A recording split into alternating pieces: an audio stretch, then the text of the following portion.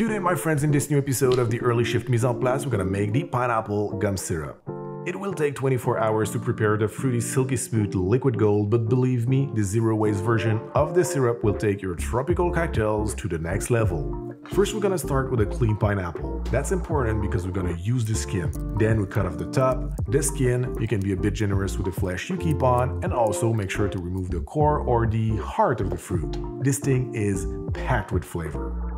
Now we will weigh the heart and the skin we took to determine how much sugar we want to add. I had just above 400 grams of fruit, so I'm adding 200 grams of demerara and 200 grams of white sugar. What's important here is we want to have the same amount or just a little less, but don't add more sugar than you have fruit. Then, using a muddler, we will press lightly on the pineapple to kickstart the extraction process. Also, take a second to place all the pieces of pineapple that are at the surface with the flesh facing towards the bottom. This will help the sugar dissolve more easily. So let's set that aside for now and let's start preparing the gum. I like my pineapple gum syrup with a 15% gum to sugar ratio. That means for my 400 grams of sugar, I will need 60 grams of gum arabic powder.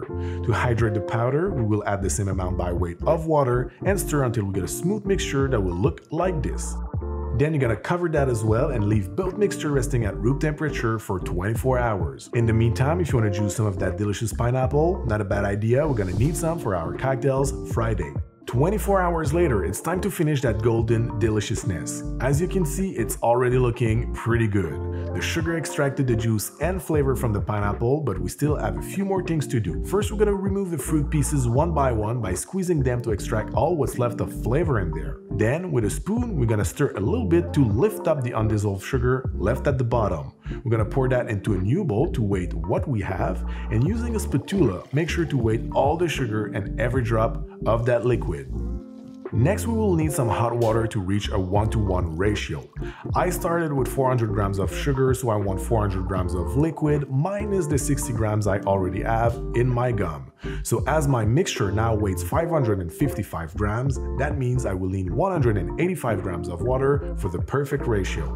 Then we simply pour that over the gum, stir to combine, pour into a sealable container, and store in the fridge until we're ready to use it. And this, my friends, is how we make the delicious zero-waste pineapple gum syrup.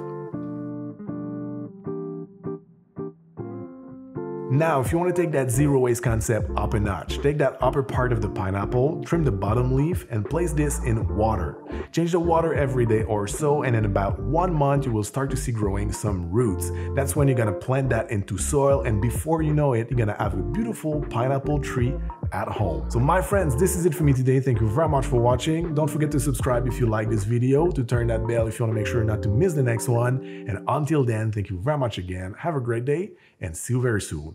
Friday, actually, for some pineapple cocktails. Bye.